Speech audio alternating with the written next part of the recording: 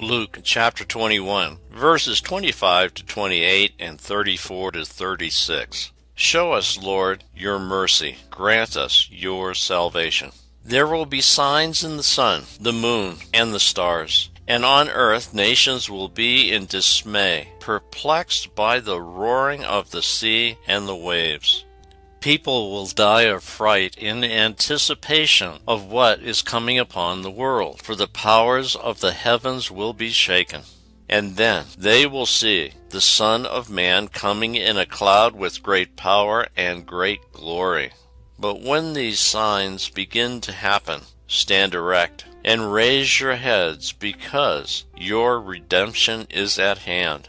Beware that your hearts do not become drowsy from carousing and drunkenness, and the anxieties of daily life, and that day catch you by surprise, like a trap.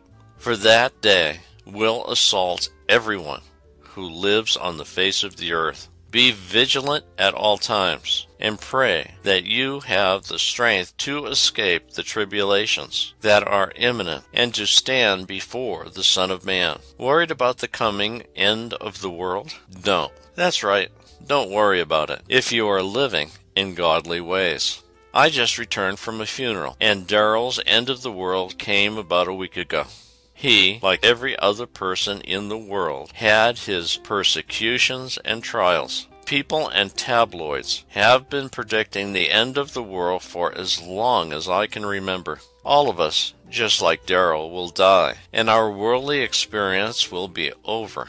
Or Christ will make his second coming, and again, our worldly experience will be over. For the majority of us, we won't know when the end of earthly life will come. It just comes. Our mission is complete, and now the Father will call us home.